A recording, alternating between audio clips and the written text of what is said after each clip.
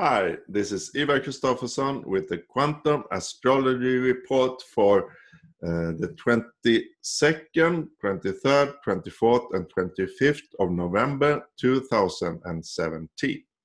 The 22nd, the Sun will be at 0 degrees of Sagittarius, going into Sagittarius.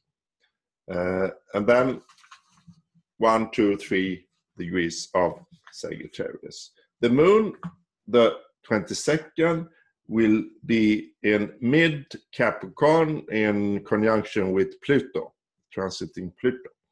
And then the Moon that will move on in Capricorn and in Aquarius, and the 25th, the Moon will catch up the South Node, a conjunction between the Moon, our emotions, and the South Node, our origin, in in Aquarius, the quantum room, the field, the quantum field, the new age of Aquarius.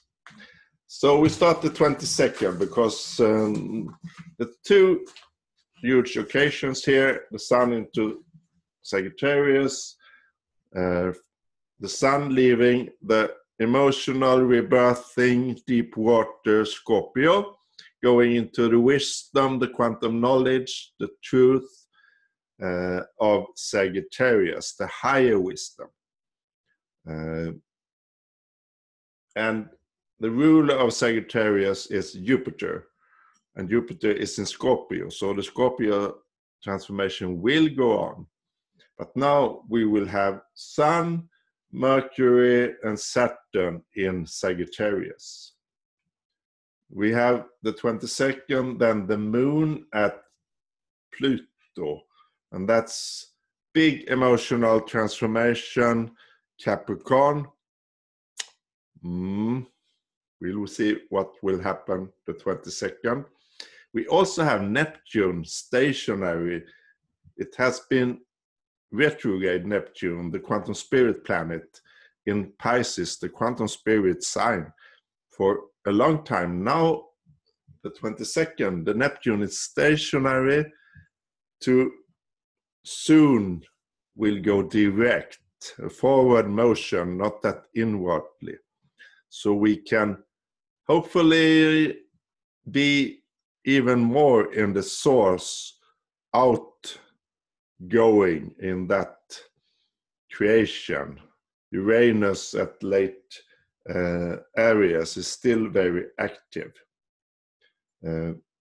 I forgot to draw a quantum tarot card last time, so this time I will draw one for this situation: Sun going into Sagittarius and Neptune stationary, and Pluto conjunction the Moon. For the 22nd, all data given is in Central European time, noon, here in Europe, mid-Europe. So I would take a quantum tarot card for the Sun in Sagittarius. And it's sorry, it's 8 of Wands. So I will check that one up. And this is a supernova. Wow.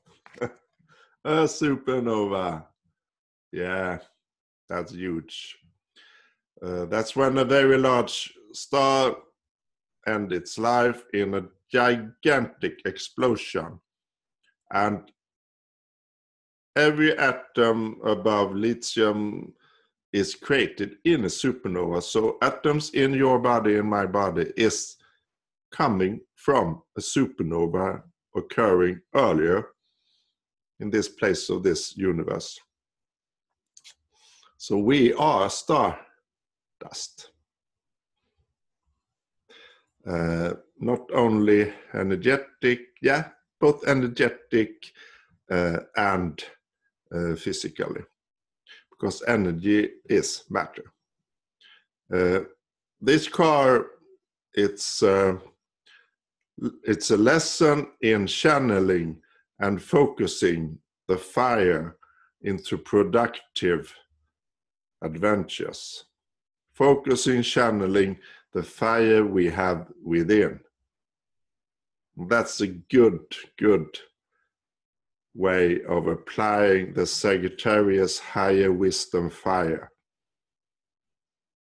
To focus and channeling the fire within.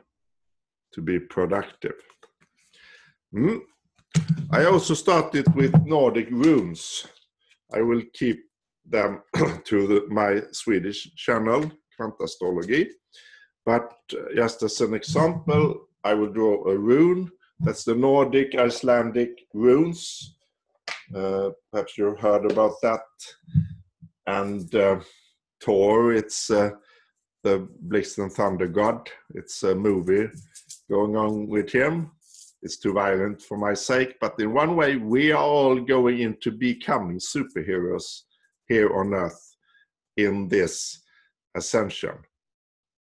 In a psychic way, telepathic way, time traveling, making dimension jumps, etc.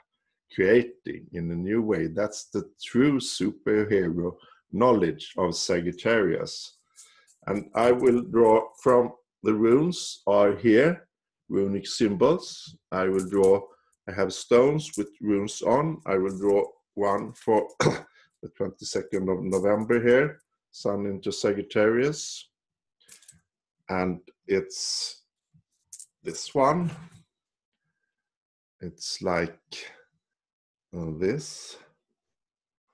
I will check what it's about. That one is, this one is prosperity. That's great, prosperity. And these rune symbols, usually the method is to draw 3 with your intuition and to throw them on a circle and to see what patterns they make, and then the interpretation of the symbols. And it's a lot about the nature in here. Sun, moon, but also the nature like elch, like birch, the tree, like ice, symbolizing different internal material. So that's the Nordic runes. Today, then, the 22nd of November, I will share that, and I will check that with you. So here is the 22nd of November, 12 o'clock in Europe. And we have Sun at 0 degrees of Sagittarius. And it's not many aspects to the Sun, so it can be a loneliness here at the beginning of this process. We have with Osiris, the king of the underworld of Scorpio. And you have Jupiter here, 9 degrees of Scorpio. And in a trine, coming up to a close trine to Neptune. And Neptune will soon be stationary, still are here, but it will be stationary and going direct during these days.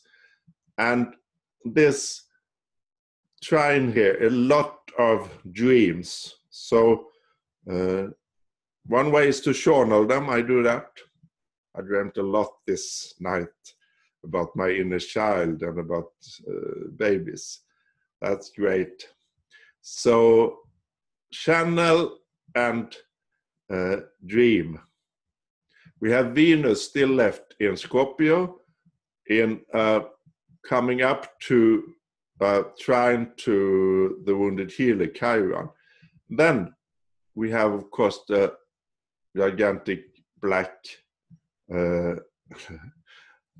hole in the middle of Milky Way, the galactic center here, Sagittarius in Sagittarius, with Mercury coming up here. Our mind, our communication, our thought consciousness, connecting with the galactic center and with our reality and with our integrity and with our testing, our three-dimensional world. and it's in a square to Chiron, the wounded healer, to heal our spiritual wounds. The mind, to silence the mind, to relax, to be in the source, to use the source power to create from Uranus. Uranus is also, it's in a trine, very close trine to Saturn and Mercury here. The quantum I am, the codes from Andromeda, the quantum room planet, the quantum I am Aries, the creation, individual creation of your own reality. And Mars is coming up to an opposition of this, divine masculine in the Libra sign of balance, justice, and quantum relationships. So you will have a great energy here. And it's it's a T-square here. Pluto and Moon, Mars and Uranus. A lot of energy transforming your divine masculine energy and your emotions. The 25th, the moon will have reached the south node, giving us an emotional origin and a possibility to reach the north node I spoke about last time with unconditional love, using the skip step of Pluto, the squares of Pluto here positively. The Pluto in the Scorpio. So to use your divine feminine positively to create your own individual reality, your illumination, your royal star, your Leo. If you are interested in the skip step reading, it's still an introduction price. Check details below. And the skip steps was then, if you have a planet like Venus here in square to the nodes. And in earlier life, you who has this birth chart pattern have been flip-flopping between the South and North node, not achieving them. So this is a very important message from your soul that you can correct this. You can do this by your intuition. You don't need astrology. But astrology can give you a supreme awareness and way to reveal how to manage these energies. And if you have been feeling stuck in a box, or still feels that you are stuck in a box, you can't find a way out, you can't find your purpose, check your birth chart. So many of my clients has this skip step, and it can be a real important help to know about how to handle these energies. And it's, if you have a skip step in your birth chart, it's the most important message of them all in the birth chart. And I will love to help you to reveal that for yourself. So check the details below the skip step reading. So thank you for today, and have a really great Thanksgiving, the 23rd of November, with Sun at 1 degree of Sagittarius, the higher wisdom, truth, and knowledge of the quantum Sagittarius. Be well. Bye-bye.